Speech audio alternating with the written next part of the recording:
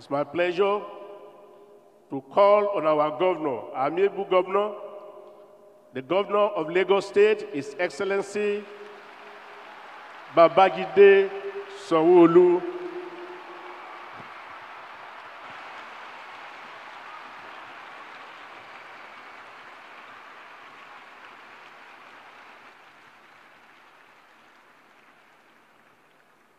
Praise the Lord. Praise the Lord. You don't sit down and praise the Lord. Praise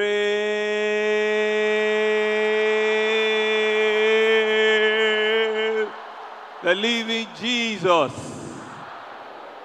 Now you can sit down as champions. Thank you very much. Tell the person right and next to you, it's nice to have you in church today.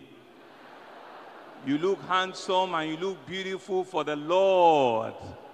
Welcome to the house of the Lord today. Thank you very much. It's indeed an honor and a very rare privilege to be here with you, to come and felicitate with you, but more importantly, to come and say hello to our father, to my daddy, to our leader, to the man that God has chosen for a time like this, to the Elijah of our time, to the man that speaks and nation listens, to the man that is a beacon of hope. Thank you very, very much. Our father, Pastor Kumuyi, we want to thank God for your life. We want to thank God for your life. We want to thank God for your life. Thank you for holding to this large. Thank you, sir. I want to thank you for believing in him, for staying with him, and for praying with him.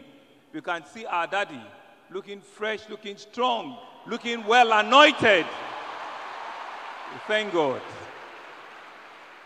I want to thank him for accepting that I come and worship with you today. And on this glorious day, I bring greetings. I bring warm felicitations. I bring good tidings to all of you from the entire government and, of course, the people of Lagos State. I love you all. But I bring to you warm greetings to say that it's indeed a difficult time for all of us as a people, as a nation, as a state. But they say that the ones that are with Lord is certainly more than the one that is with the world. And so because we're serving a living God, because we're serving a Lord that is supreme, that is bigger, and knows all our problems, he will solve all our problems for us in the mighty name of Jesus. He will solve all our problems as a nation for us in the mighty name of Jesus.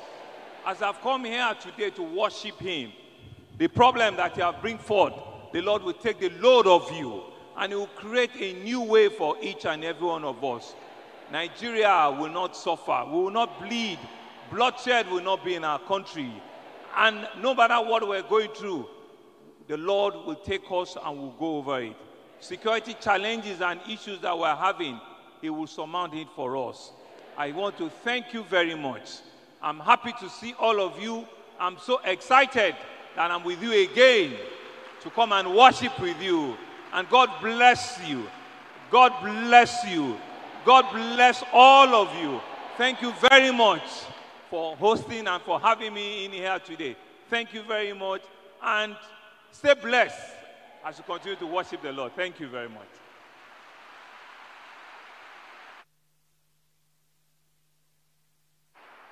Amen. Another governor son of our Father in the Lord will be coming to address the congregation. He is His Excellency